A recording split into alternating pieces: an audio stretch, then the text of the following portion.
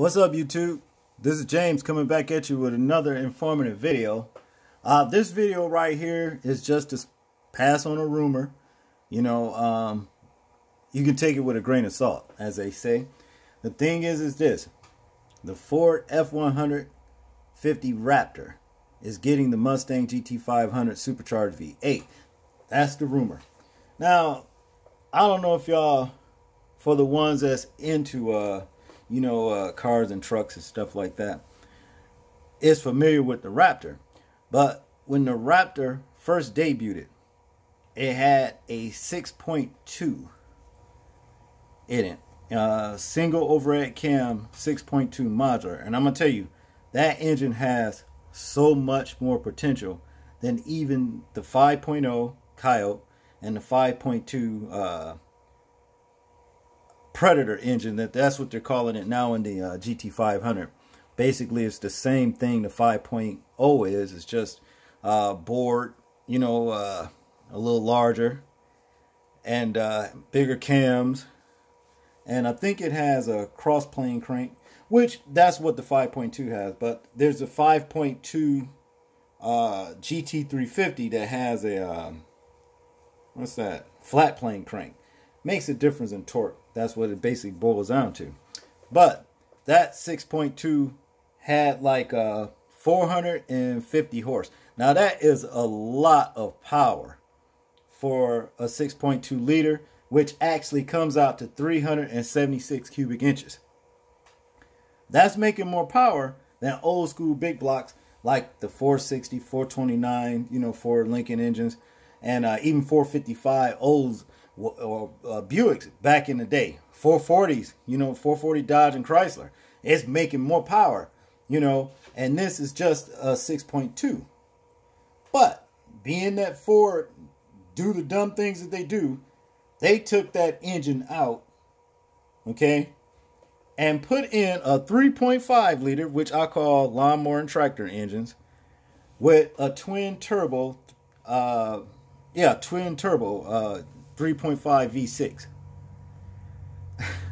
Now, if I could afford, one of those trucks, I wouldn't even bought it. For what? You had the 6.2, okay?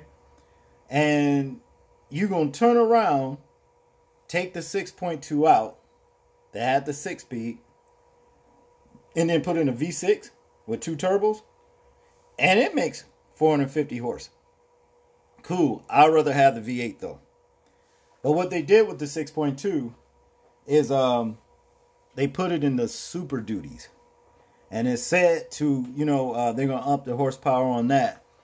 And 6-speed is going to be offered not only in 6-speed, but 10-speed as well. Then they're coming with a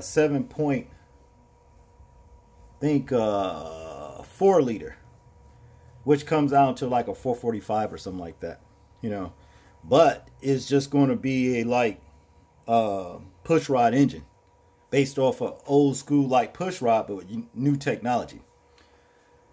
But like I said, I'm here to pass on a rumor. Let's get into the story.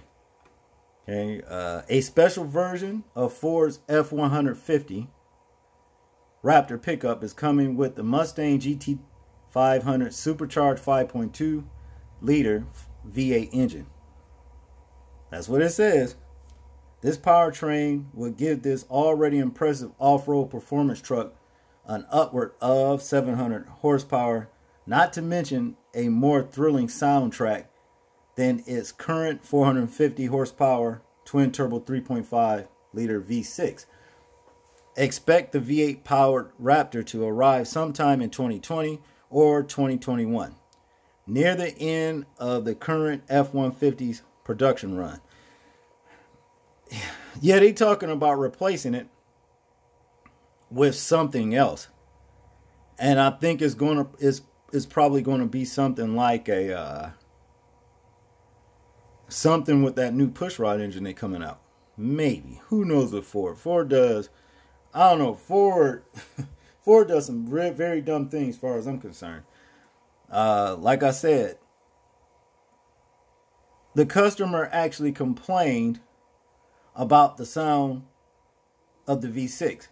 You're not going to make no V6 sound like no V8. So the idiots that bought it, well, that's too bad. You should have known that. Back to the story. Ford is looking to bring back V8 power for a special version of the F-150. F-150, I'm going to just say that. Raptor. Multiple sources within Ford are telling us that the company is building a Raptor with the Mustang GT500's 5.2-liter supercharged V8. This Super Raptor will serve as a send-off for the current generation F-150, scheduled to be replaced in 2021 or 2022. At this point, we only know that the supercharged 5.2 V8 is slated to make more than 700 horsepower in its Mustang Shelby GT500 application. So it's safe to assume that the V8 will provide a similar amount of power in the Raptor pickup. Ford and GM's 10-speed automatic transmission seems like it would be plenty stout to hold up to this engine, given that it's used in the 650 horsepower Camaro ZL1, while Ford could easily source a sturdy enough live rear axle from component suppliers Dana. And yeah, before I go any further, I wanted to briefly, talk about the Mustang GT500. Another disappointment. Another disappointment. They could have easily, again, let that 5.0 stay in the Mustang GTs. Let that 5.2 liter stay in the GT350s. And then, when it came to the GT500, easily put the 6.2, be it single overhead cam or dual overhead cam, dual equal variable cam timing or twin independent variable cam timing in the new GT500. But no, that's giving away too much of the goods. See, now the customer can change Ford's mind on this just by simply not buying their cars and trucks when they put them in production. Make them lose money. See? And then when they ask the question, why aren't you buying the product? You tell them, you're not giving us what we want. We want a 6.2 single overhead cam or dual overhead cam supercharged engine in the new GT500. If not that, a 7-liter. That's why we're not buying it, and we're not going to buy it. See?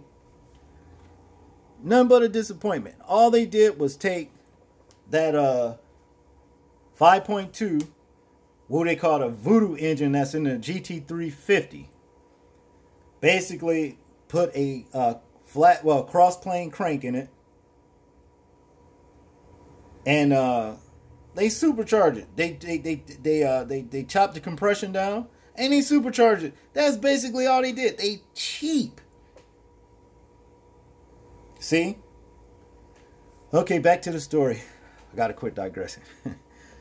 This will give Ford a strong response to Ram's planned TRX pickup, which is all but confirmed to use FCA's supercharged Hellcat V8 that makes upward a 700 horsepower. Ram is likely to get the jump on Ford in terms of timing, as the TRX is slated for a debut sometime in 2020. They've been getting a jump on Ford, because Ford, they mess around entirely too much. They got the jump on Ford with the Hellcat. Now they got the Hellcat Red Eye. They got the Demon, as a matter of fact. And I don't believe, I may be wrong, but until the GT500 actually proves itself, I don't believe that Ford has anything on the road that can mess with any of those cars I just named. that directly comes from the factory. I'm not talking about what the novice builder, what he goes out and build, because I've seen, a lot of Mustangs, a lot of guys, went out and they actually hopped up themselves. Yeah, they run past those cars I just mentioned. Yeah, but I haven't seen anything that comes from the factory that's able to do it. Matter of fact, until the GT500, the new GT500 actually proves itself, hey, Ford ain't got nothing for them. See? Okay, the Ford should arrive late in 2020 at the earliest, as we hear that this V8 powered version of the Raptor will have a short production run spanning either one or two of the last model years for the current generation F-150s that debuted for 2015. Given the current Raptor's base price of $54,450. It's a lot of money. We might expect this V8 version to command somewhere north of $70,000. Well, like I said at the beginning of this video, see that word? Rumor. See? Rumor. Like I said, it was a stupid move to take that 6.2 out of this truck and put a lawnmower or tractor engine with 2 turbos on it, to produce 450 horse, 3.5 liter V6. And now you think you finna stack up, and you still half stepping, putting this 5.2 in there, even if it's supercharged. Leave that for a lighter production Mustang. Leave that for some other, and this is what they should do. But for those of us that are interested, y'all tell me what y'all think about this move that Ford is doing. May do or may not do. Like, comment, share, and subscribe. And this is James, and I'm out. Peace.